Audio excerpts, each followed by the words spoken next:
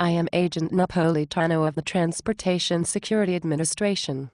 I understand you have some safety concerns about the whole-body scanners in the airports. Yes, I do. I am very concerned about all the X-rays and how they will affect me.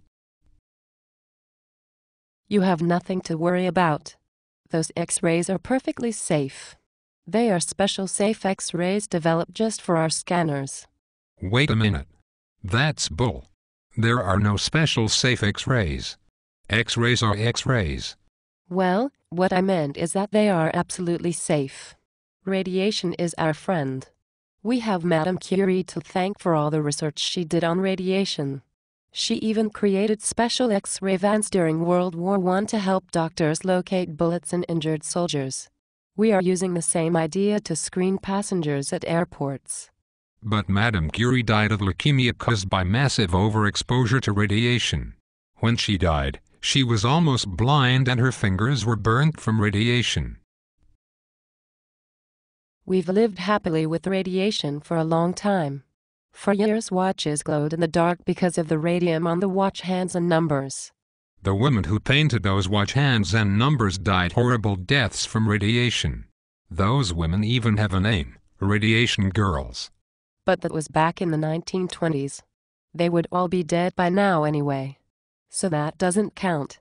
You are forgetting the shoe-fitting machines called fluoroscopes in shoe stores in the 1930s and 40s. You would put your feet into an opening at the bottom. Then the shoe salesman would look through a viewing port on the top and see a fluorescent image of the foot bones and the outlines of the shoes. If only we'd used that on Richard Reed the shoe bomber. What a bright idea. But trust me. If the government says something is safe, then it is safe. And we say the body scanners are safe. In the 1940s and 50s, the United States conducted many atomic bomb tests. Sometimes our soldiers were deliberately exposed to the radiation, and some of them died.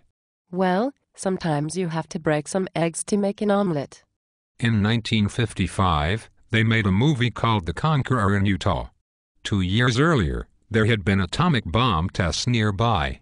Of the 220 people who worked on The Conqueror, 91 contracted cancer. 46 died from it. The dead include John Wayne, Susan Hayward, Agnes Moorehead, and Dick Powell. I like chick flicks myself. The only John Wayne movie I liked was The High and the Mighty. He plays an airline pilot landing a plane. Just right for airport screening. You're missing my point. Radiation is dangerous. Doctors say there is no safe dose. And would you believe doctors over a bunch of government bureaucrats? And if you don't like it, we will be glad to have a TSA inspector do a full-body search on you. I'll tell you, those rubber gloves they wear sure come in handy when they stick them down the front of your pants. Unless you're allergic to latex, or you don't like being groped. Well, then you can opt into our full-body scans. With our government-guaranteed safe X-rays. And if you begin to glow in the dark, consider the environmental benefits.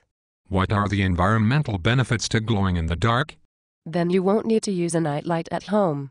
And think of all the energy that will save. You'll be doing your patriotic duty and going green. Or turning green. God bless America.